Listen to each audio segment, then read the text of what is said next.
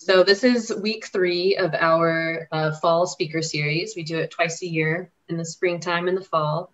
This spring, normally we do it on campus and invite speakers to come and stay and have dinner with us and speak to people in person. But with the world as it is, we switched it to be online.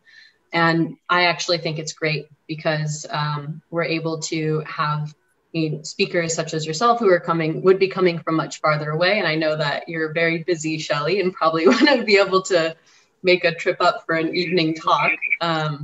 So I'm very grateful that we can expand the reach of who we feature in this program, as well as have more people coming and attending across the country. We've even had folks that have asked about recordings that are in Egypt and in Germany, and it feels like a really special way to reach more of the Yestermorrow community that does span much farther than this little valley that we're in Vermont. To highlight organizations and people that are doing work in the world that's redesign build, as I've been calling it. Like, this country was founded on a lot of really horrible things that, it's founded on a lot of racist structures and slavery, and those systems persist in a lot of ways that we don't necessarily see as directly related, and that it's important to change those structures and systems in order to allow for real healing and growth to come. And I feel that Shelley and the folks at Black Women Build-Baltimore are doing that in such an incredible way of addressing some of the systemic issues that have created the conditions that a lot of people are living within, and trying to find ways through and beyond. But without having those systemic changes, it's not going to happen as easily. So I'm very excited that you're going to share your work with us, Shelley, and I can't wait to hear what you have planned for us. Thank you. Yeah, thank you, Rachel, so much. I really appreciate it. I'm basically going to talk about building community, wealth, and knowledge together. And in talking about that, I'm going to share some statistics about some of the ways that Baltimore came to be. And that's going to be talking about redlining, which is a practice that began wholeheartedly in the 40s. And it has helped create some of the wealth disparities that we see today. It changed the landscape of many cities in the United States, Baltimore included.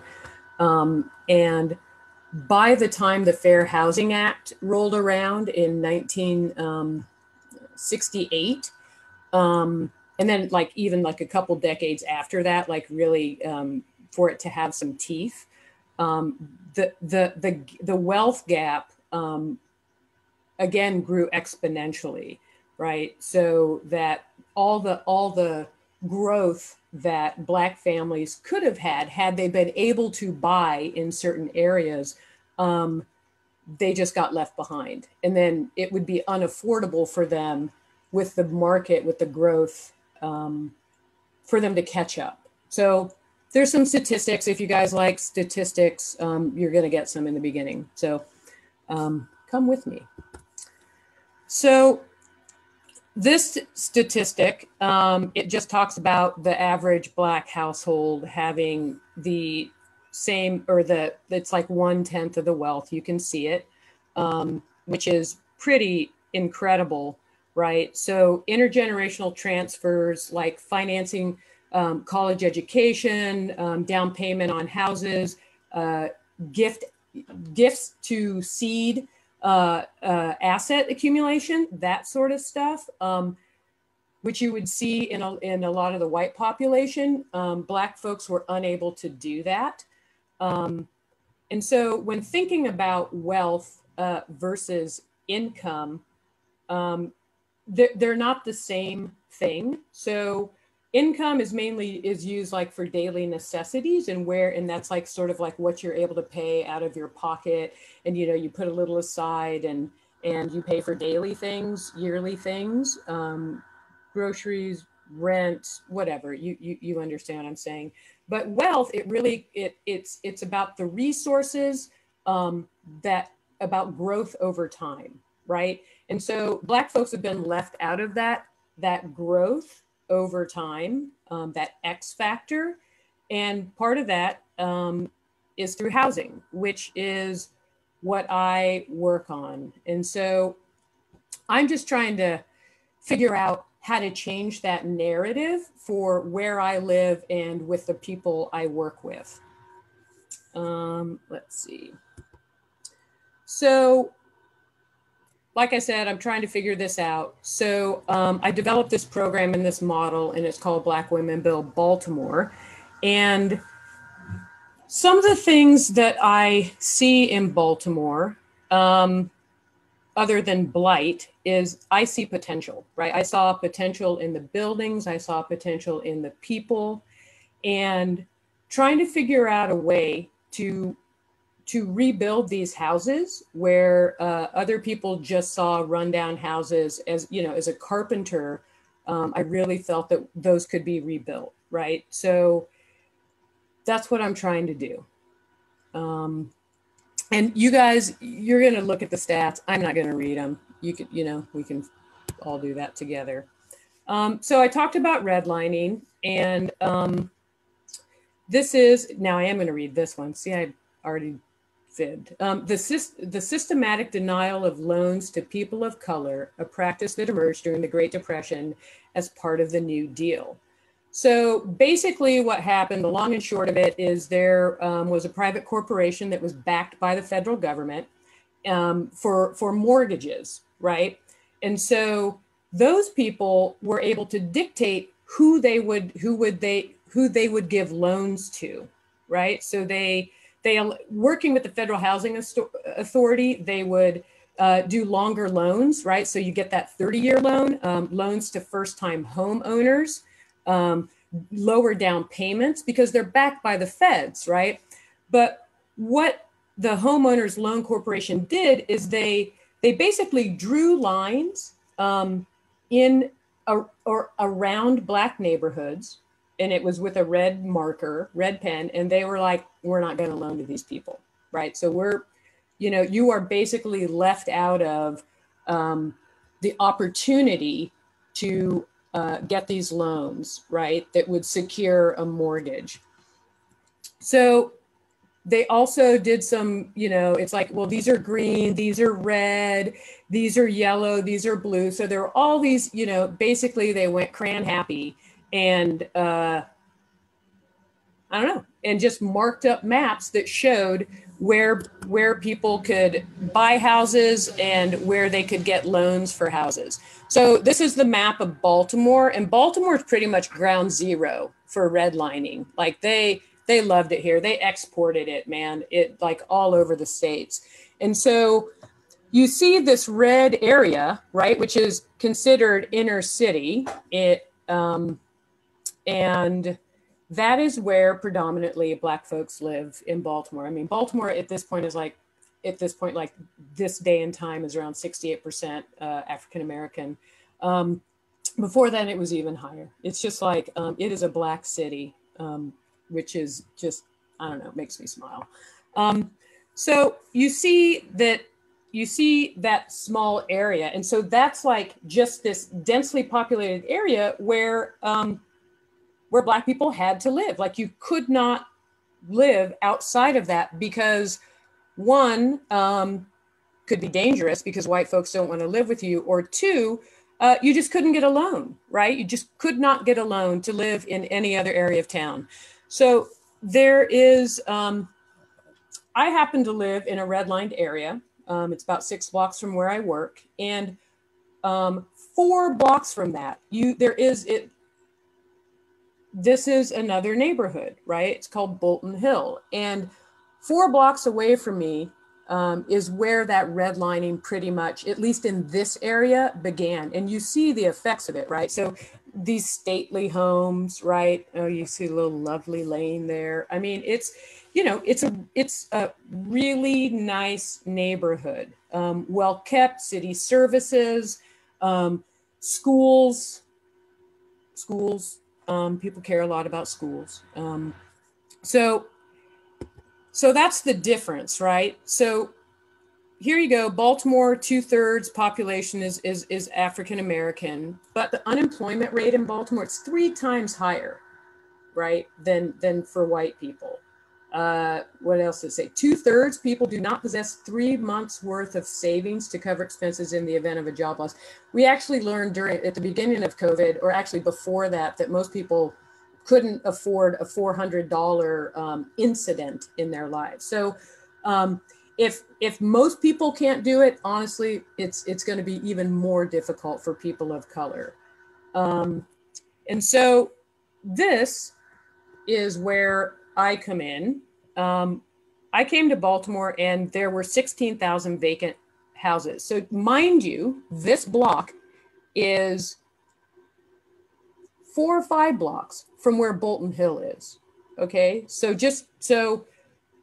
so that's part of the difference, right? Like in 4 blocks that you see these boarded up houses, just left in disrepair.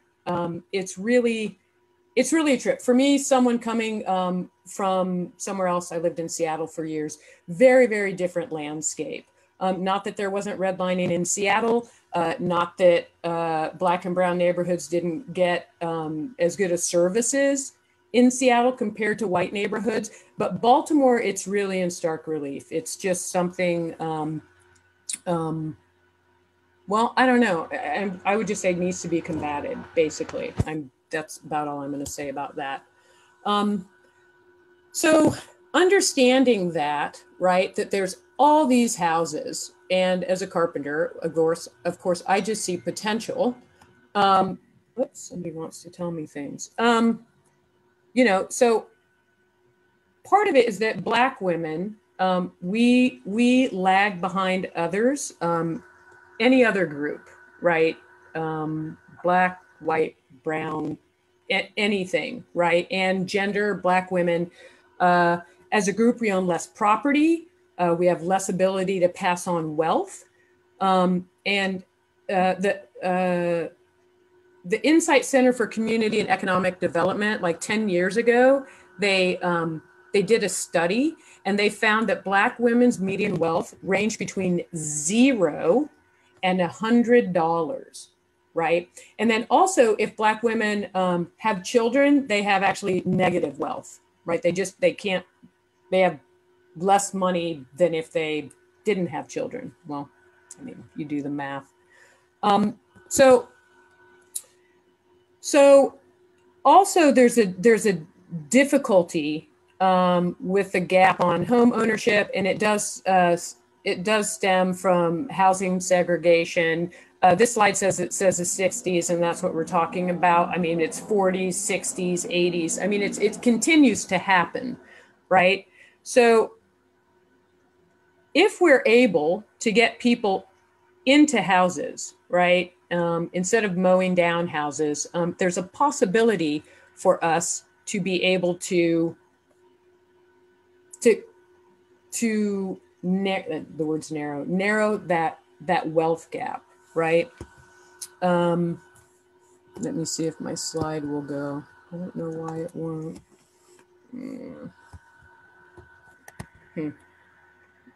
Well, my computer's frozen.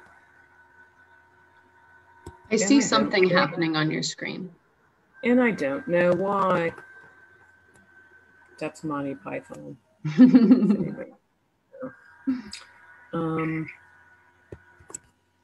Try clicking one more time. I don't know. Let's see.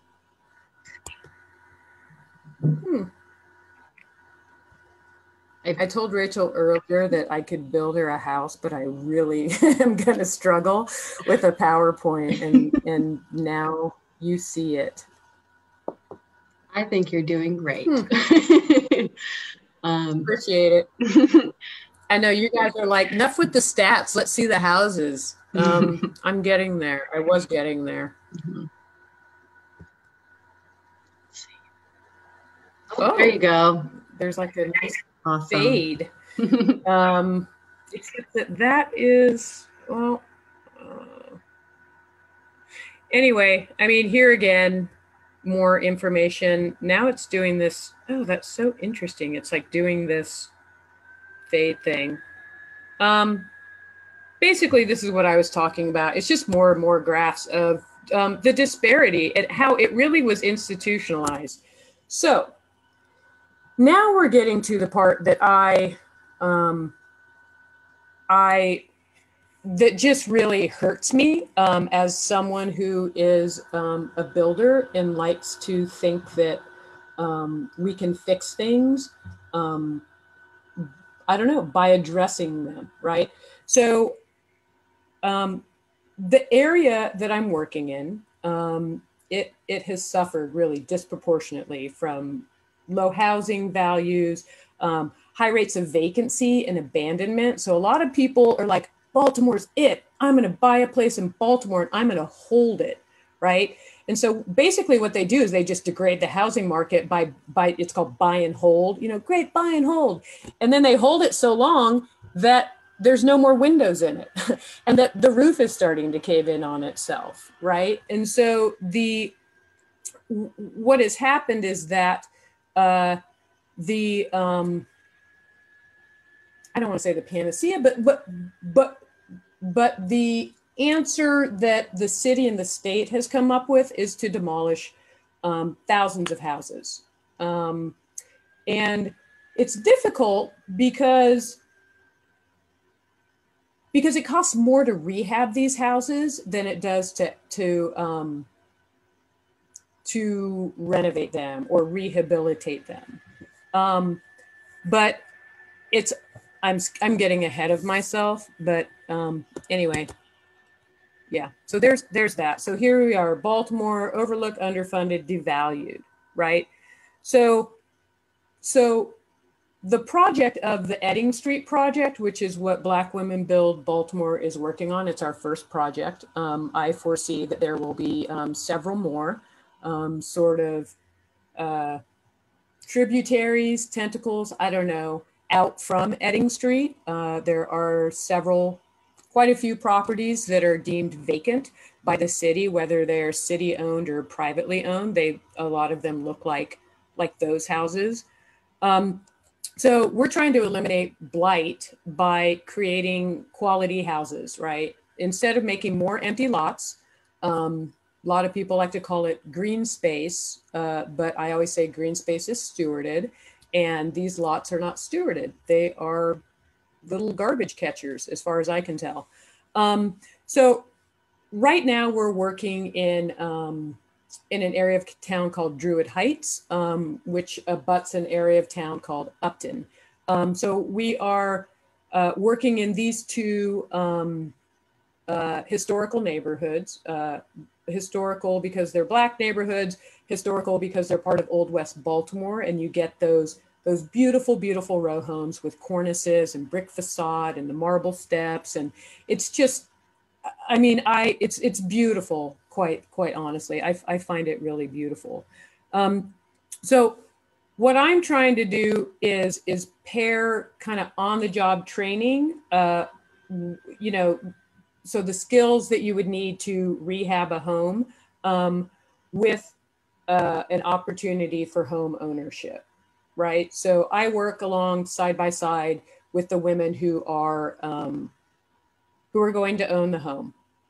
And, there is, we talk about finances, talk about try to eat a little bit better. We talk about communication skills. I'm pretty blunt, so pretty much if it's in my head, it's out my mouth. Not everybody works like that. And so, trying to be better listeners, that sort of stuff. So that's kind of what we're working on at the moment.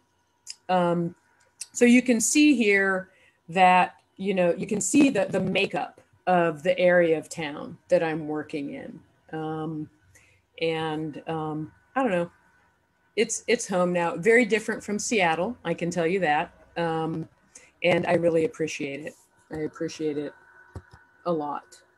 I always thought about Baltimore, I had sort of romanticized it as like this hard scrabble, blue collar town. And it has not disappointed in that way. So more stats, you know, which is just kind of intense. So you can see in the area that we're working in, not only are the houses challenged, but the people, in order to live their daily lives, it is challenging. There is just a complete lack of employment for most people in this area, or any viable employment. So that's difficult. And it's, you know, it's difficult to get by, right? But it's also difficult, just like, you know, if you want to buy a house, like the rent in Baltimore is just exponential compared to how much the houses cost, right? Like you can get a house for $50,000, right?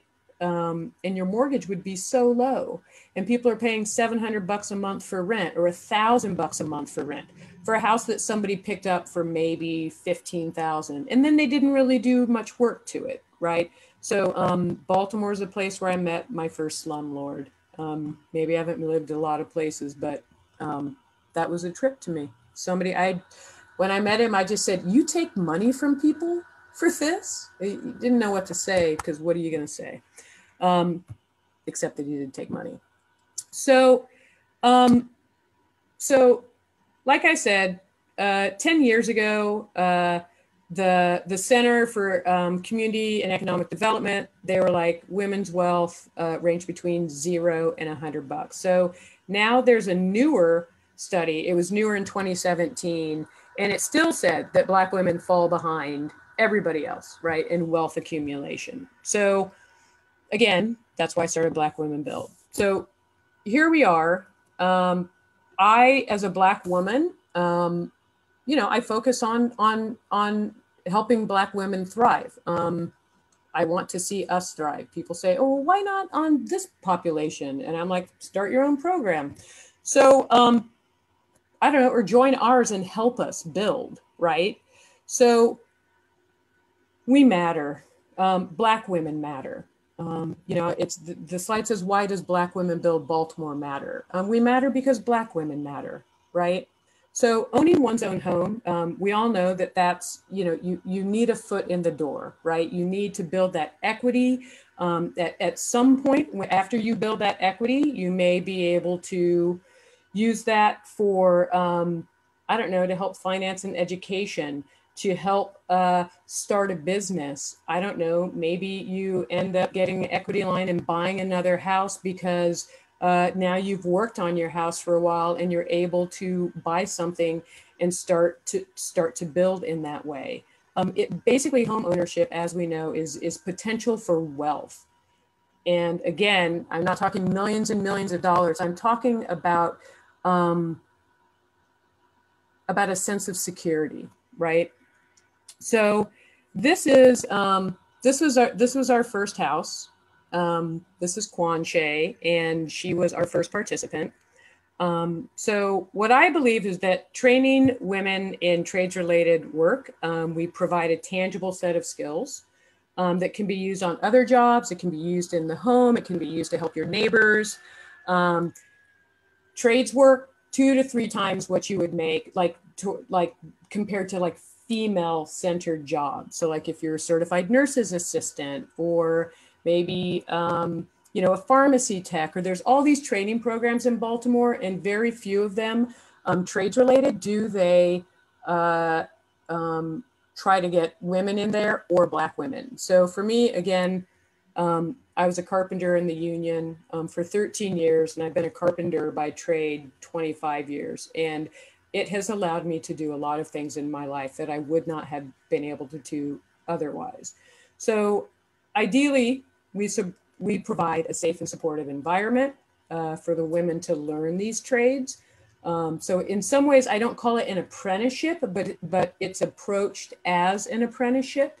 We're working, you know, I as a journey person next to my apprentice, and we work together to teach the skills. So this is the Edding Street project, and it is a multi-phase housing rehabilitation project. And we focus on one block at a time, right? We work toward whole block outcomes, because basically in Baltimore, you need to build in clusters because you see how in some areas how desolate it can be. So in order to do like one house in a row of vacant houses, one, it doesn't secure your house. Like you need to have houses around you also have a roof. And that might sound odd, but if you've come to Baltimore, you will see that, well, you see this is one of our houses. This is, I think, 1905, right? The slide, at least I'm looking at it, it's on the right.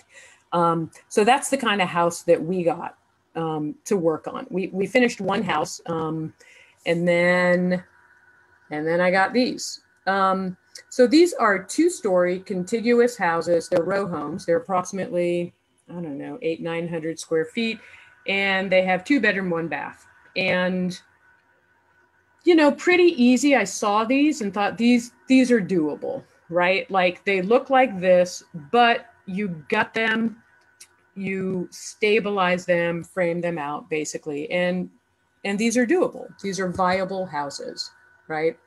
So this is us. This is the group of women I'm working with right now.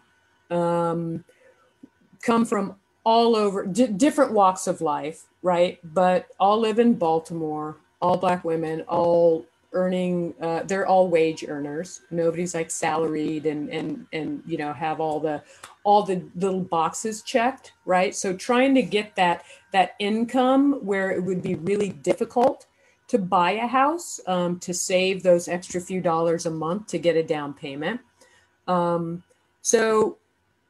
So trying to work with that population, right, and get that leg up. So that's the point of this. So this is a row of houses, actually right around the corner, that were demolished. Tried to save those. That didn't happen. But I mean, look at those. Those are just beautiful. Like just the, I don't know, the uniformity of it. I appreciate that. So trying to work with these women where it's like, you know, we say, building community, knowledge, and wealth together. And the first thing is community, because in these neighborhoods, in these where you have blocks and blocks or houses and houses that are empty or vacant, it's really important to build that community, to build in clusters. One, like I was starting to say, it protects the house, but it also, to build a sense of community and to have a sense of pride in that, you own the house, you know your neighbors, you know, you've all sort of worked through the same thing. You have each other's back, right? You have investment, right? You want to see this thing succeed. You want your property values to go up. You know, you want the city to pick up your garbage. And if you're a homeowner and you have a cluster of homeowners that, and you say, we all want our garbage picked up, that might happen. I'm not saying that garbage doesn't get picked up in Baltimore, but there's a lot of dumping in Baltimore. And if, you know, basically we're stronger together, right? So, and your voices are heard. And, you know, if we're talking, and we're talking in unison about our needs, people are more apt to listen. So this slide is actually,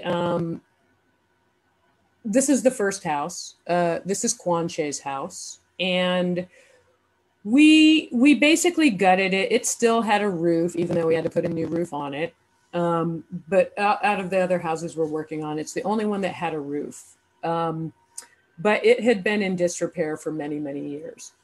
And so this is us just really giving it a go. It was basically just her and I banging this out together.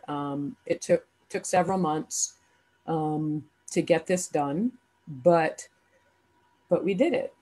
This house, it was basically framing, you know, you have your HVAC, your plumbing rough-ins, your electrical, sheetrock. I mean, basically, Quanche and I gutted it, and then did the framing, staircase, just put it back together. And for me, this was a very, this was like I needed to do one in order to understand a little bit how houses come together in Baltimore. After living in Seattle for many years, I had worked on a lot of wood frame structures. And I'd done a lot of finish work in the union. I had done my fair amount of concrete, but like brick, for me, I don't know, it was just different, right? And the row home is different. And, you know, it's just building, it really is. But I actually hadn't worked on anything in such disrepair before. And it felt a little daunting. So it was great to work on something that didn't have its roof down into the basement, like for our first house. And so here we are, again, just beautiful row homes. I know that there's not a roof and you can see through, you know, to the sky. But it's just stunning. Like I see, you know, all the cornices, you know, restored, you know, all the brick facades repointed, you know, wooden windows with the Baltimore bull nose. So that's what I see when I see this. And, you know, what we got was this back. So this is a back section of one of the houses we're working on. There's a tree growing out of it, which I think in a later slide you can see the tree. That back section had completely failed. And we have kept the tree. It's kind of a cool tree, so we kept it. But you know, you look at that and you think, how many years of neglect, right, did that take for that tree to grow? I mean, I will give it, right, it's a fast growing tree, but man, I mean, I wish I had put the picture in. There are bricks that the tree has grown around, like just, it's incredible, just like this, right? And that takes some time, right? That's just like disinvestment. It's just incredible. But again, so much potential. So here's the same house. The back section has been taken down. There's no roof on it at this point. There's shoring on the side because it's an end of group. So those are some 2x12s trying to hold it together while the joists are being put in. So when you stabilize a house, you're going to put new floor joists and roof joists and then new subfloor. And ideally, if you can, you would pocket those joists back into the old pockets that held the original joists. And then you would pack that with like a mortar. Sometimes you can just do framing on the interior and then put your joists on top of that, right? With a sill plate, and then you build your joists like that. I mean, you build your floor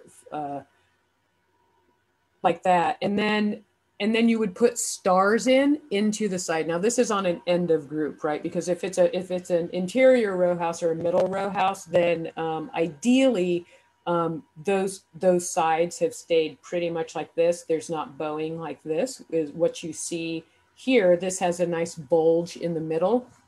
You probably can't see it from here, but yeah, it's pretty out. So we took stars. There you'll see a lot of stars in Baltimore, and they're literally like these metal steel stars and with a hole in it. And then you take a piece of all thread, a rod, and you drill through into through the brick, through the framing members. You can go about, I don't know, 3-4 feet in, and then that you nut it on the outside, right? You put a nut on that bolt, and then the star, it's only going to hold maybe, what do they say, like an 8 brick, like only about that much of it, but you put enough in and it keeps that brick from moving anymore. And then you can set those in mortar too, to help, I don't know, to help it adhere to the side, to the stucco. And then inside you've gone through several joists, right? You've drilled a hole through the joist, and then you nut that on each joist. Or if it's a side view like this one, your joists are actually running, they're running perpendicular to the wall. And so you would actually put blocking in between the floor joists and then drill through that. That's kind of technical. I don't know if anybody's really interested in that, but that's how we do it. Which, you know, you drive around Baltimore and you see these stars and you're like, oh, that's so cool. But really, it's just trying to hold that building together. So these are just more pictures of, so that's the tree from that back section, that was demolished. And we are not building around it again. We're going to keep it because it looks kind of like Gumby. So these are some more slides of just the interior of Quan Che's house. And again, you know, the idea is to work alongside with the women and teach them the tools, not to be scared of the tools, you know, of the chop saw and the table saw and the nail gun and that sort of stuff. We wire the houses. They understand, you know, where the wires go, right? How they go back to the panel, and then, you know, how to wire an outlet, how to wire the switches to the lights, how to wire a three-way switch. So it's sort of like understanding the guts. I think it's super important that, you know, the house doesn't begin from the sheetrock in, you know, so we're doing sort of the, I think that they would think it's really unfun right now because it's really, it's a lot of labor. It's very labor intensive. But we do it, right? So like you'll see on these other slides, we did some brick infill and we're doing insulation. And so the difference, right? When we build these houses, the houses that are these size, right? These are some of the smaller row houses. These are great first time houses for us to do, to sort of streamline the process a little bit.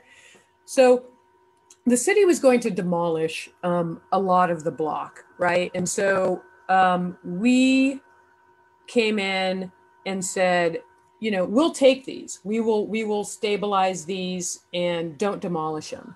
And what I found out is it's about $30,000 to demolish a house. And as luck would have it, it's about $30,000 to stabilize. So of course I was like, hey, don't knock them down. Give us the money and we'll stabilize them.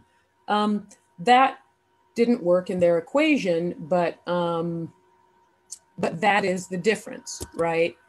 So once we're done with the stabilization, it's about $80,000, right, to rehab these houses. And that's what we sell them for. We sell them pretty much at cost. I mean, we lose a little money, but also we're building a homeowner. We're building a community, right? And so it makes it really, really affordable with the first-time home buyers, grants or programs. These are vacant houses, so there's something with the city. At least this year, again, there's a vacants to value, and they're able to get $10,000 toward their down payment and closing costs.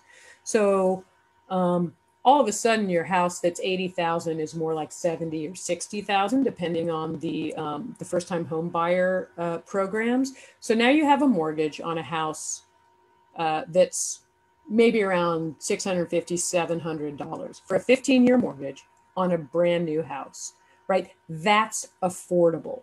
That is affordable. That is something that someone can pay, that they can think about, hey, do I want to go back to school? Or do I want to learn something new? Or do I want to keep the job that I'm doing and then actually have a life outside and explore other things because I'm not house poor? So that's super important. For the women and for me, to make it something that's affordable. And this is the way I've figured out to do it. So these next pictures are just actually, this is our new cohort. They're putting in the recessed lighting in the house, in the houses. We're working on 3 right now. So we basically have the houses stabilized. And then they'll also do the interior framing.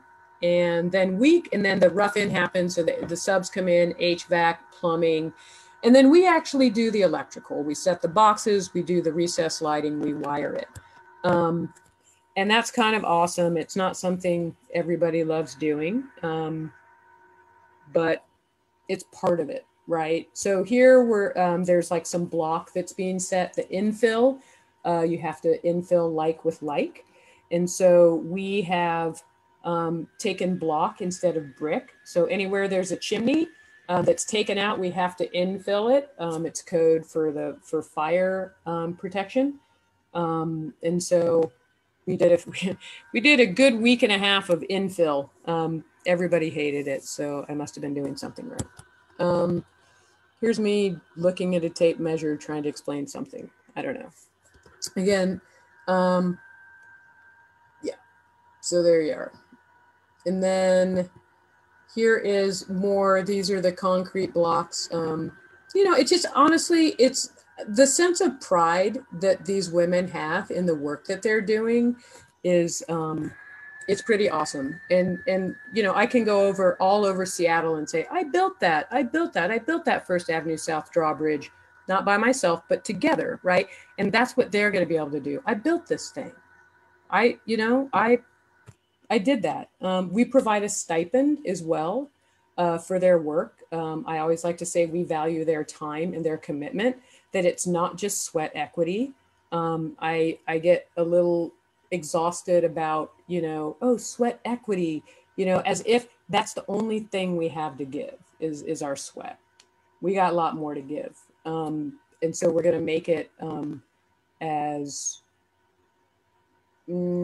as thoughtful as we can in order to support these women in this endeavor. So here's some before and afters. This is Quanche's house. This is the front. I think these aren't like all completely done. Meaning these aren't, it's the after, but it's like not painted or whatever. Or, there's still a board on the window because probably we weren't quite done and we didn't want anyone to break in or break the window. This is the before and after of, the second floor. It looks out over the street. We put in engineered hardwood floors. The doors are like 6-panel solid wood. Hollow core offends me. Recessed lighting. The oak stairs, and that was really nice to do. I don't know. So this is basically, this is it. Like, this is what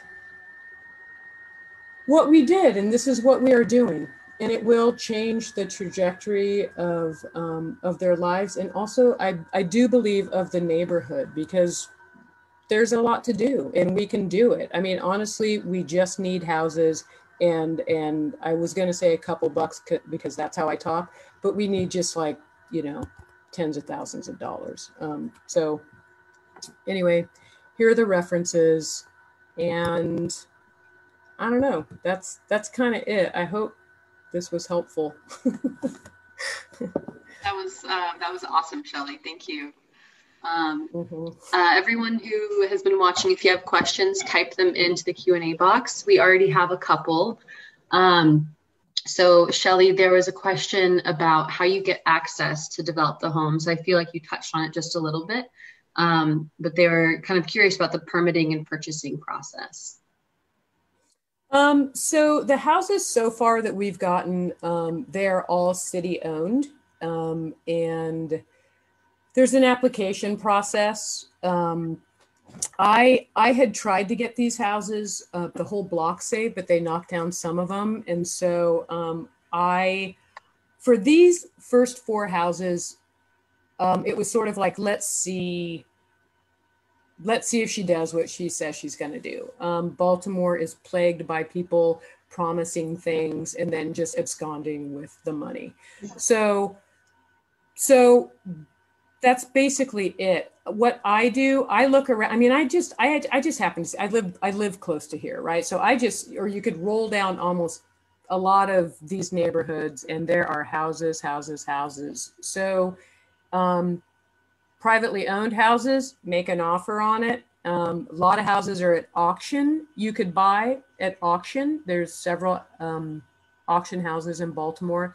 And then these houses, again, are vacants to value. Mm-hmm. And they have a list of properties, a suggested price for them. We got these 4 houses for $5,000. Wow. The one with the roof, Quanche's house, was $2,000. And we overpaid. So, yeah, interesting. We have another question and comment from Erin, who's one of our instructors at Yestermorrow.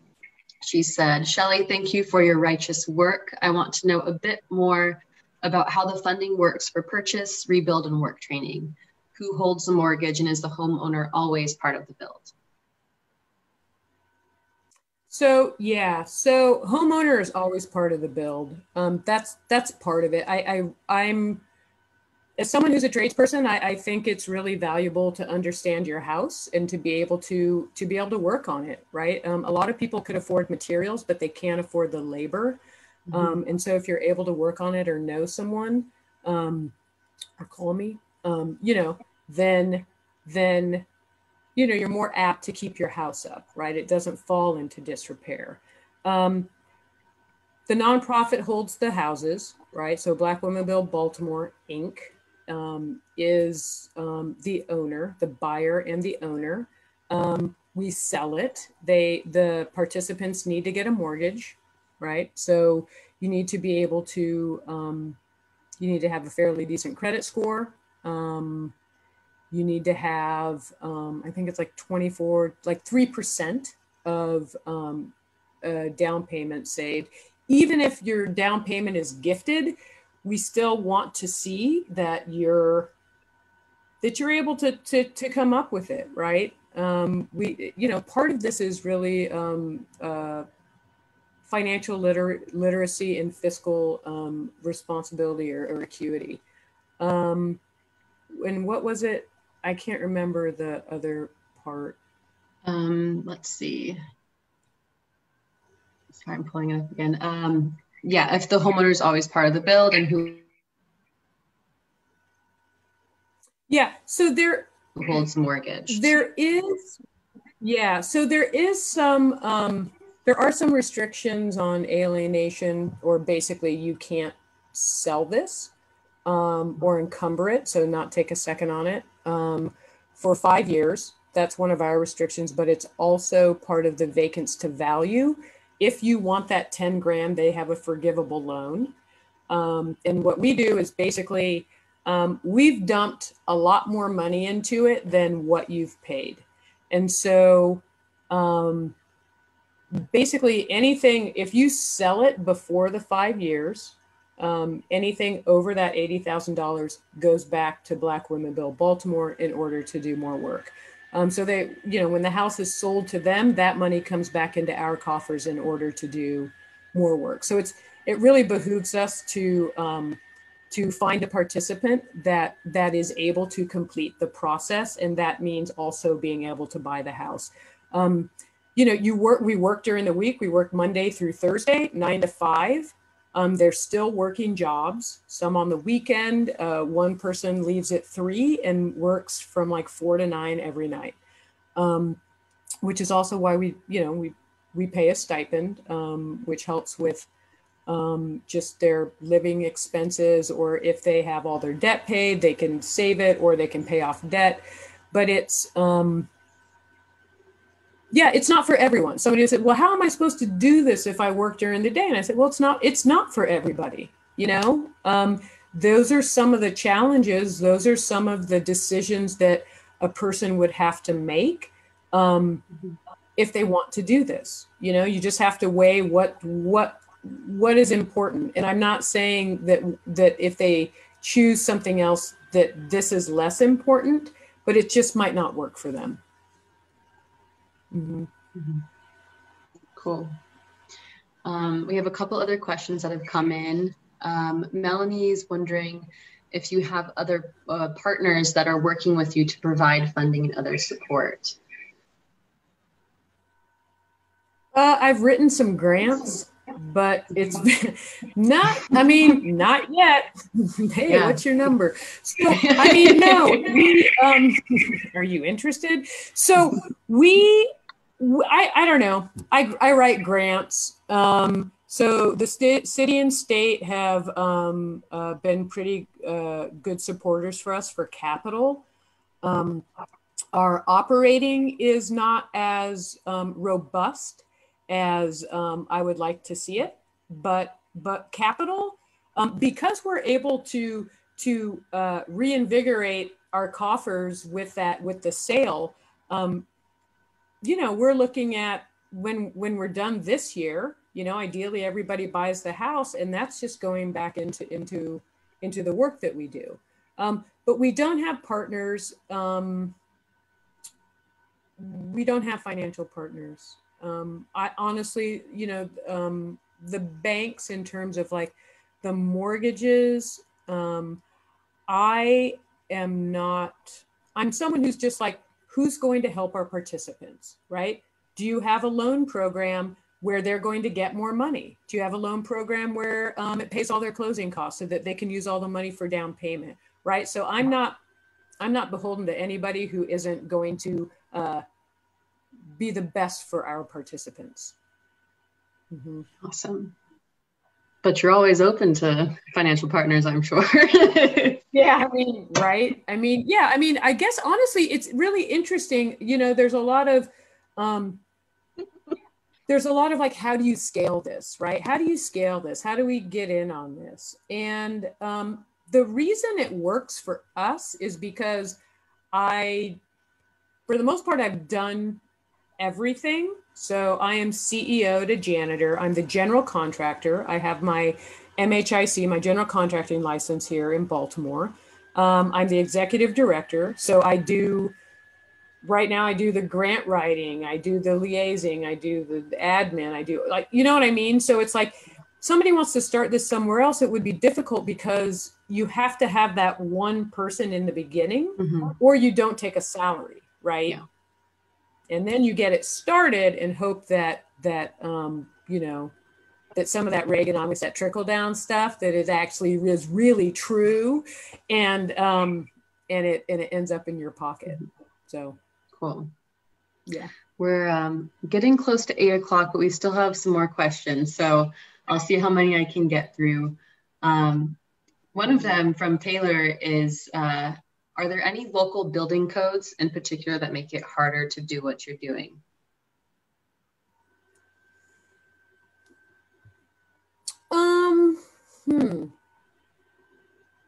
No, but I mean, so this is an historic area, right? So the grants I wrote were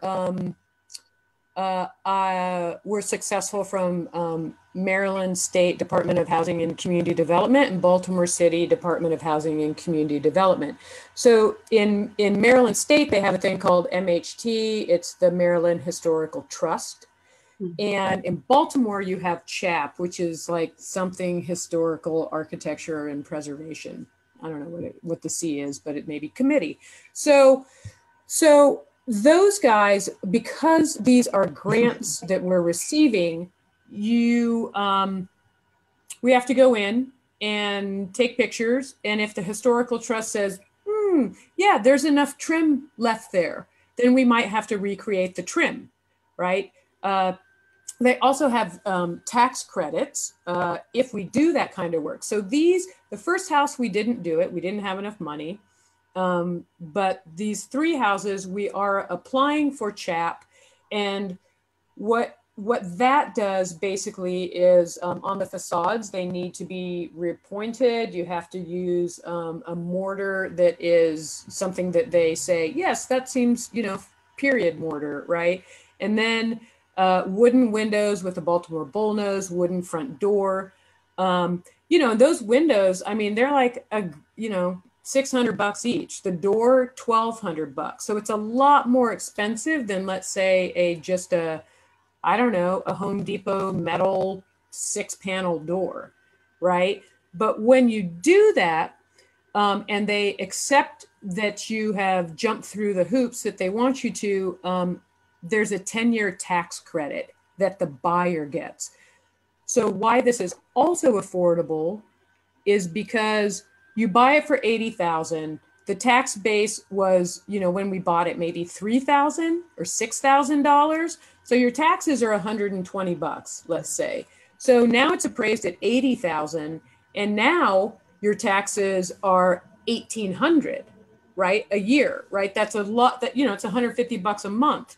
So they do an incremental tax increase over those 10 years, and they use the base of 6,000, right? So even if this area becomes gentrified, which, who knows, right? But even if it does, people that are coming in and flipping houses, they're not doing that. They're not doing those historical preservation things. So they're not, so that tax base will be paying $1,800 a year for their taxes.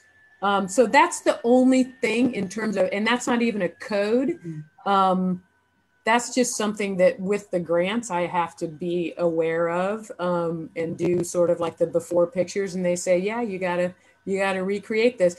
But for us, because the interiors are completely destroyed, there's nothing to recreate. So it's pretty much carte blanche on the interior, but the exterior is something. But no, not really. I mean, we have an architect and structural engineer that works with us, and it's just follow the plans. Yeah, easy.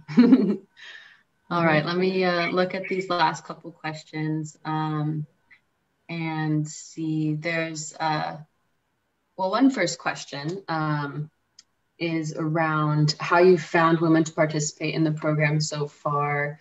And yeah, how did they apply?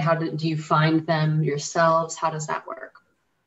Yeah, so we, on our website, we have a fairly short application for the candidates. And once they apply, we then, we reach out and talk to them and see, their thoughts on community, where they are financially,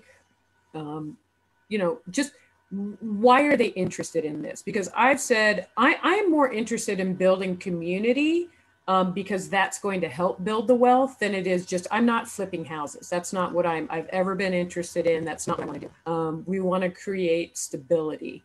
So it's actually been difficult. It's been difficult finding the participants, quite honestly. There's, I would say, please just answer all the questions, because that's very helpful in order to be able to know where a person is coming from. So since COVID, it's been a little difficult. I had hoped to go around to some of these training programs that were for, that did like certified nurse's assistant and pharmacy tech and like some of these other ones and say, hey, do you want to do another training program and then basically own your home on the salary that you're earning? I'm better in person. I don't know. Maybe I'm not, but I just feel like I could sort of sell the program in person. And so maybe I can on Zoom. I don't know. I mean, I think you're doing great. Okay, right on. So maybe I should do like a Friday afternoon Zoom. And so let people ask questions. I don't know. Anyway, it's difficult though. We've had difficulty finding folks and follow through. Yeah. Wow, that's so interesting. Because it does seem that like what you're cultivating, creating, offering is powerful. It's something that a lot of people would jump for, but there's also, it's more than just a house, as you've said before. It is, and that requires like that personal drive and investment in it, and belief in themselves too, that they can make that shift in their life. Yeah. Yep. Exactly.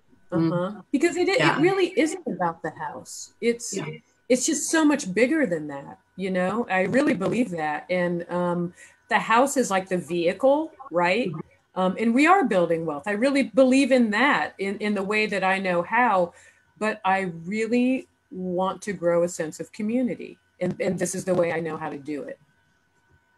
Yeah, that's great. All right, let's see. A couple more questions.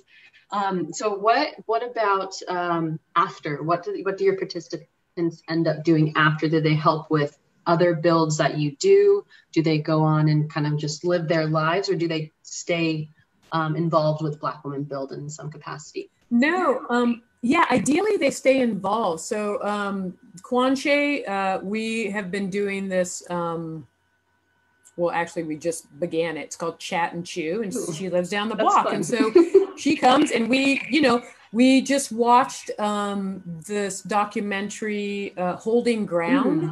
And it's about this community in Boston.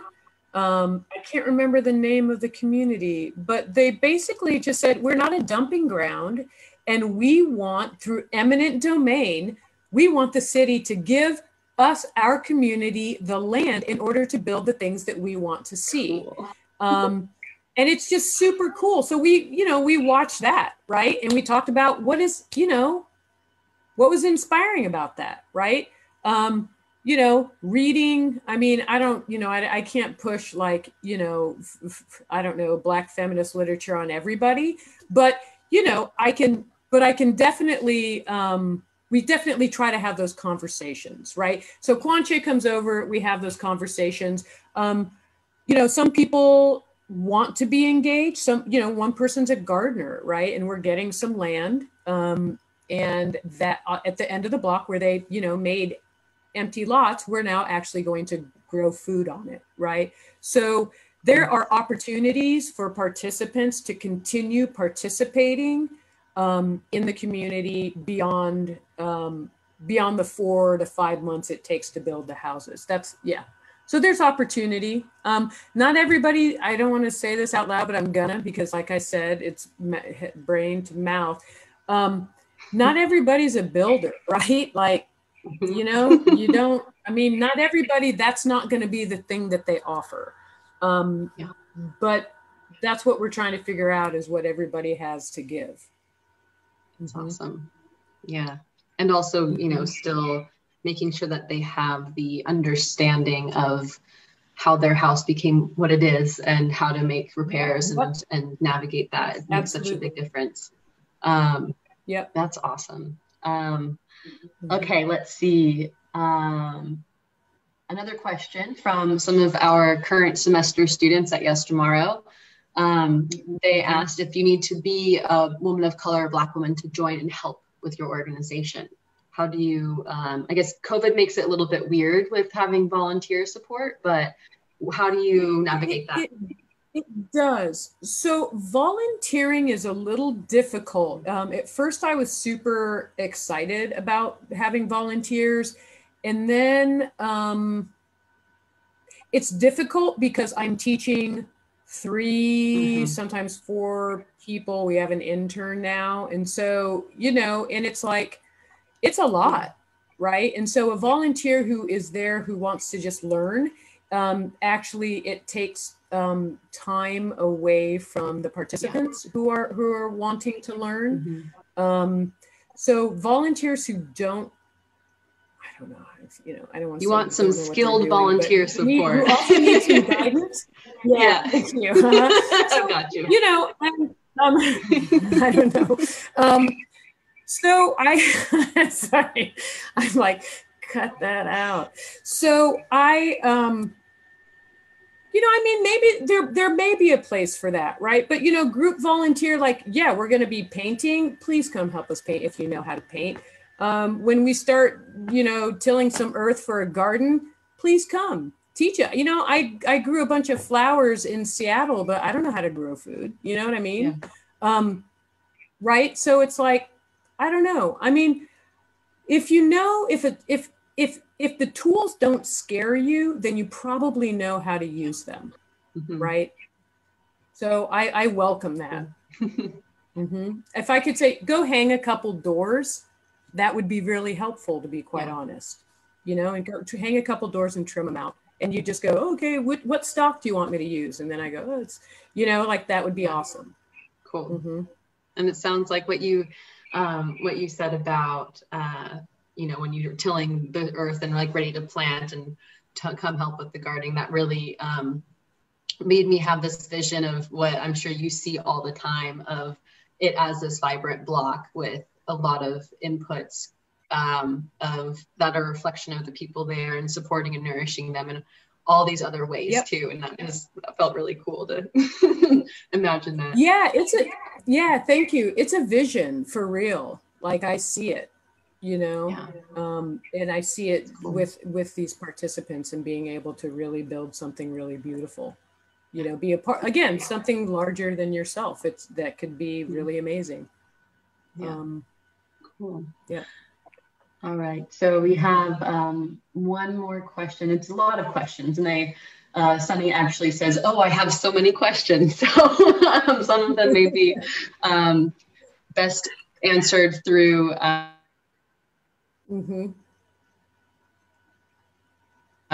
The final question, and what the best way for people to stay in the loop of what you're doing and perhaps get involved is the best way to go to your website and reach out through there.